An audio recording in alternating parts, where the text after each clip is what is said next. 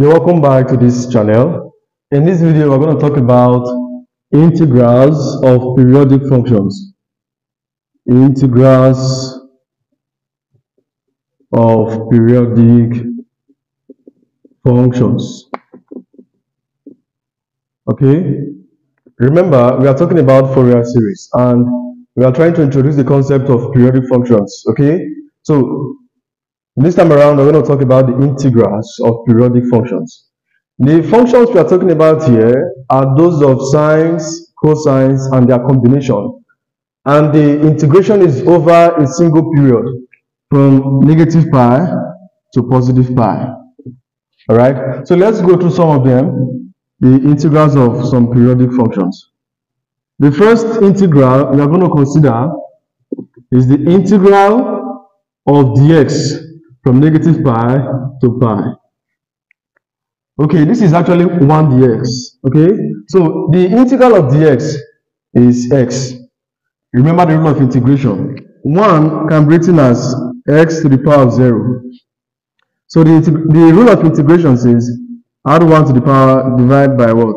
1. So this is x to the power of 1 over 1, which is x. So the integral of dx is actually x. We are integrating from negative pi to pi. So let's plug in the upper and lower limit. Pi we enter for x.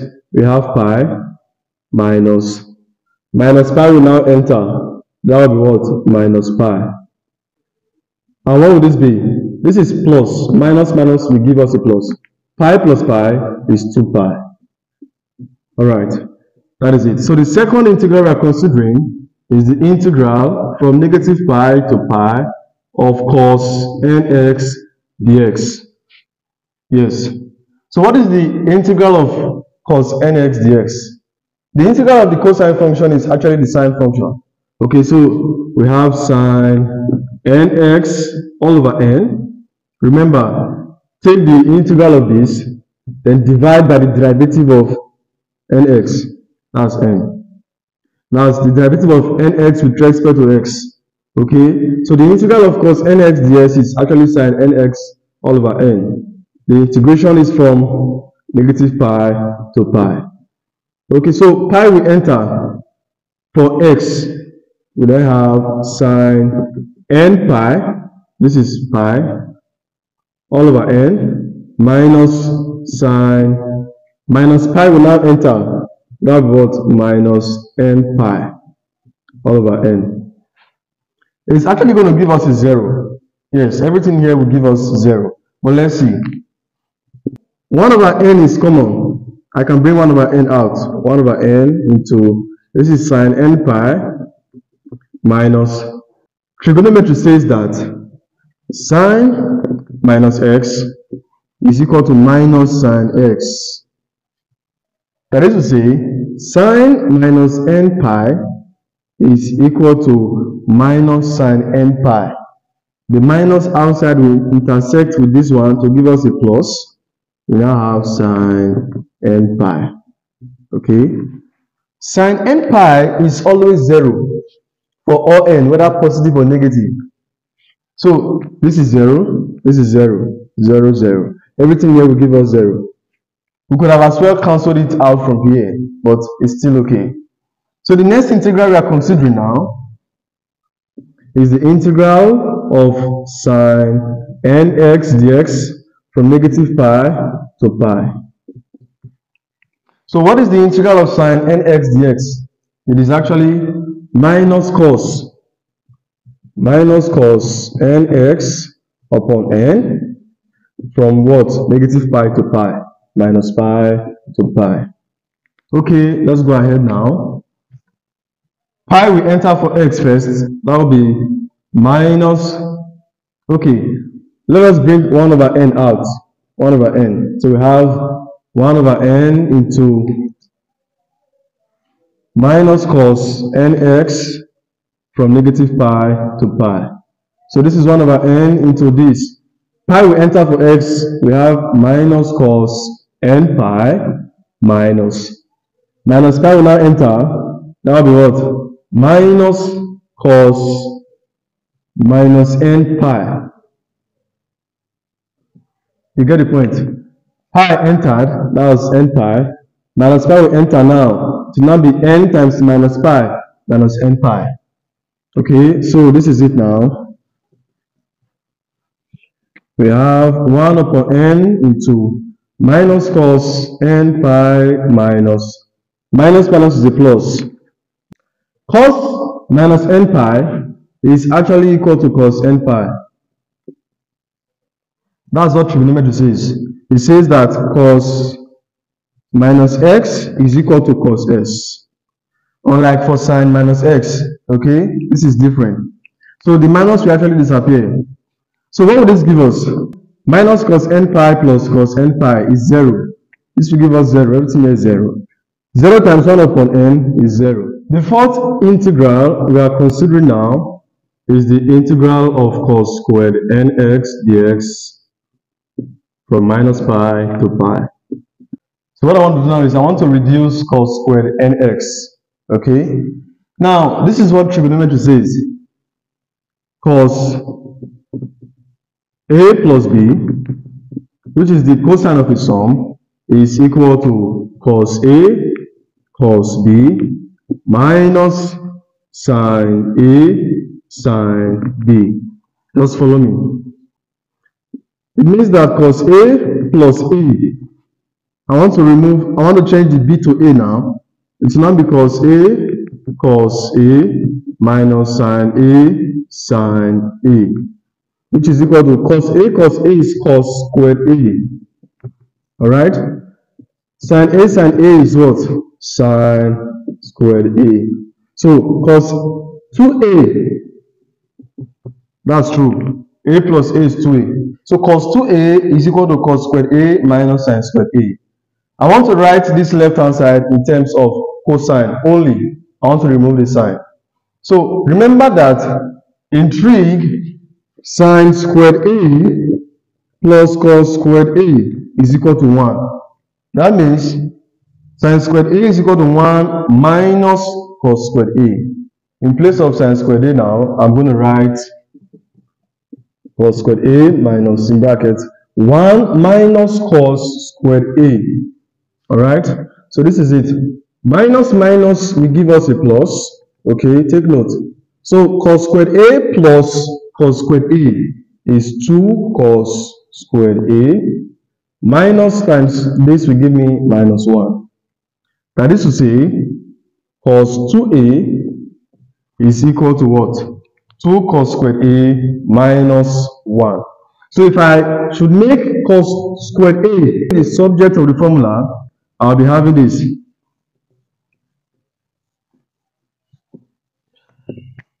Cos 2a, the minus 1 will cross and turn to a plus 1, equal to what? 2 cos squared a. So dividing both sides by 2, these two will actually leave here, and we have this. So it means that cos squared a is equal to cos 2a plus 1 all over 2. Now, what we are concerned with is cos squared nx. So what it means that, let us replace a with nx. It will now be cos squared nx equal to, in place of a, we are writing nx, cos 2nx plus 1 upon 2. So everything here, cos squared nx, will be replaced with this. That is just the point. Alright? So this is equal to what? The integral from negative pi to pi of this cos 2nx plus 1 upon 2 dx. And so let's integrate. Okay?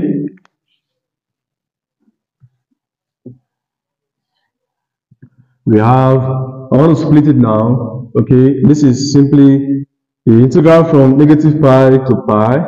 I can bring this 1 over 2 out. 1 over 2. I'm integrating cos 2nx plus 1 with respect to what? X. So this is 1 over 2 into the integral of cos 2nx dx is sine 2nx over 2n. Okay? Sine 2nx all over 2n. Remember, If you integrate the cosine function, you are going to obtain the sine function. Then divide by the derivative with respect to x of 2nx. That's actually 2n. And the integral of 1 with respect to x is what? Is x. So we have plus x from what? Negative pi to pi minus pi to pi. Now, I want to write this integral like this.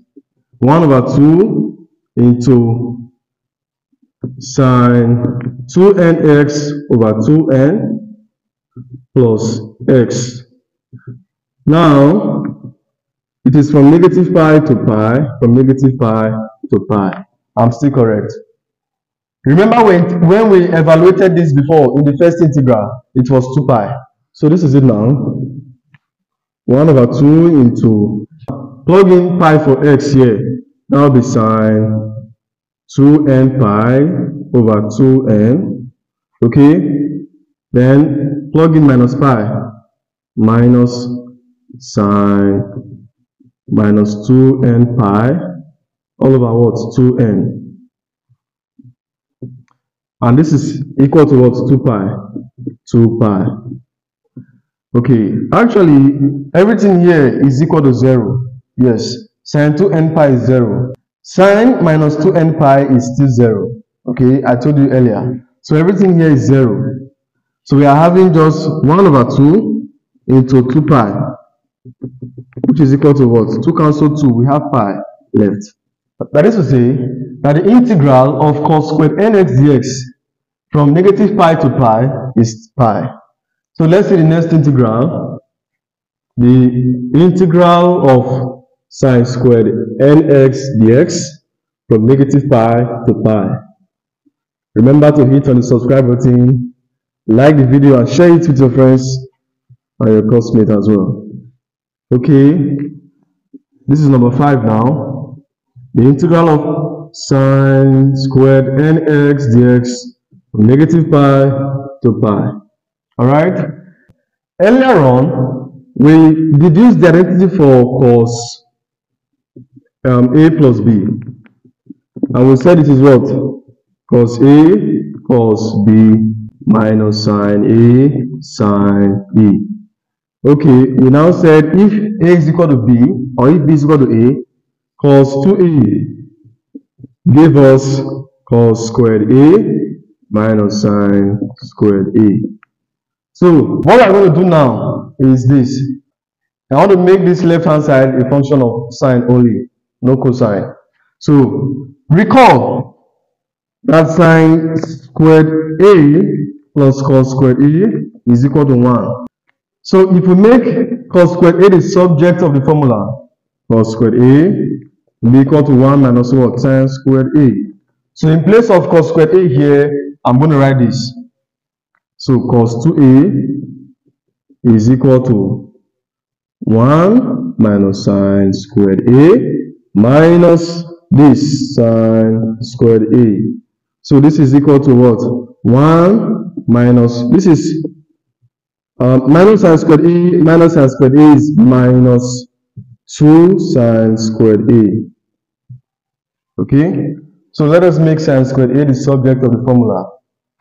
This one will cross and turn to a minus. So we have cos 2A minus 1 equal to minus 2 sine squared A.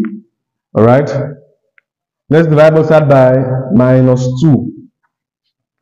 So divided both sides by minus 2, we are going to obtain minus 1 over 2 into cos 2A minus 1, which is equal to what? Sine squared A. So this is what sine squared A is equal to. But we are concerned with sine squared nx. So sine squared nx will now be cos 2nx is equal to sine squared nx. That means we replace the a with what? Nx. That's the point. So in place of this now, I'm going to write this. Alright. Now, if this minus enters this bracket, the cosine becomes negative and this minus 1 becomes positive. We are going to have something like this. We have the integral from negative pi to pi. 1 over 2 will come out. Okay, 1 over 2. The minus we enter the bracket now, we are going to obtain plus 1 minus cos 2nx dx. Let us integrate it now. We have the 1/2 into the, I want to split it now, the integral from negative pi to pi of 1 dx, that's this, minus the integral of cos 2nx dx from negative pi to pi. Remember, we integrated 1 dx from negative pi to pi, and we got 2 pi minus. Let's integrate this now, okay? The integral of cos 2nx dx is 1/2 sine 2nx from negative pi to pi. Okay, let's simplify it. All right.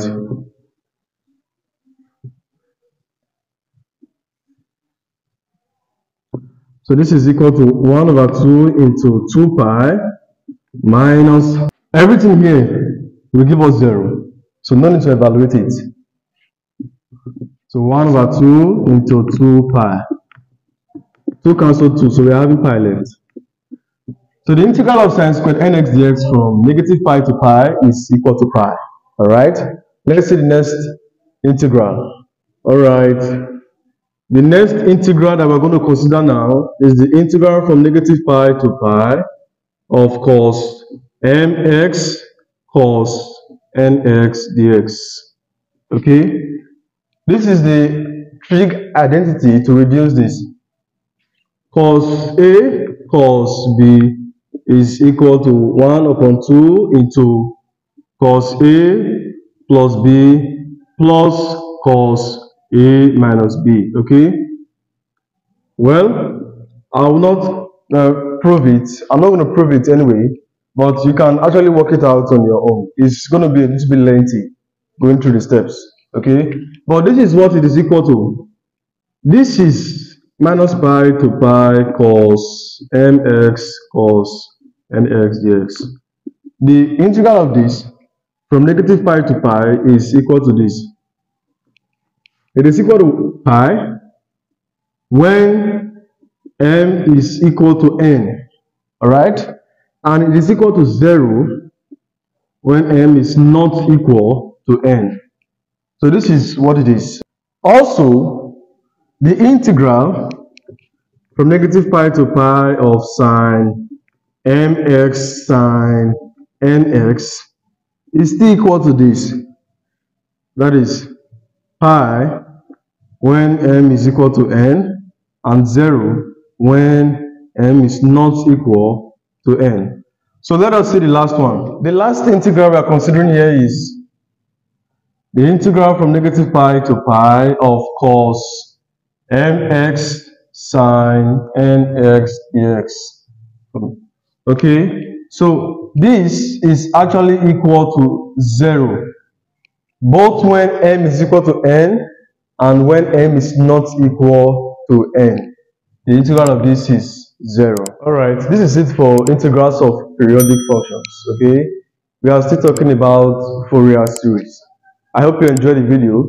Keep supporting by subscribing to this channel, like the video and share it to your friends and to your classmates. I'll see you in the next one.